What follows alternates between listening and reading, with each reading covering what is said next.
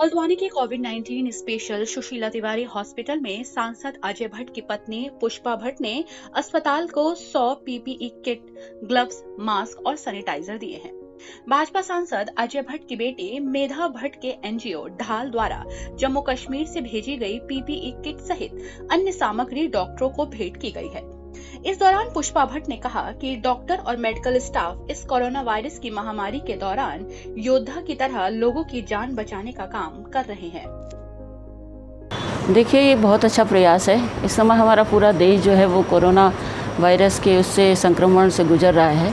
तो ऐसे में जो हमारे कोरोना वॉरियर्स हैं, जो अपनी जान हथेली पर खेल के जो हमें आज सुरक्षित रह रहे हैं, तो उनका सुरक्षित रहना भी बहुत ज़रूरी है।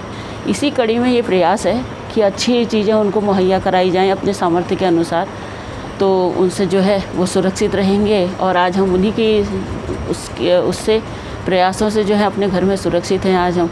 तो इसलिए इसी कड़ी में ये प्रयास है और ये बहुत अच्छा प्रयास है। और इसी तरह से समय समय पे जैसे ही हमको सहयोग मिलेगा हम करते रहेंगे। ये कहाँ से आए हैं ये मेरी बिटिया का जो है वो ढाल संस्था है, मेघा भट्ट।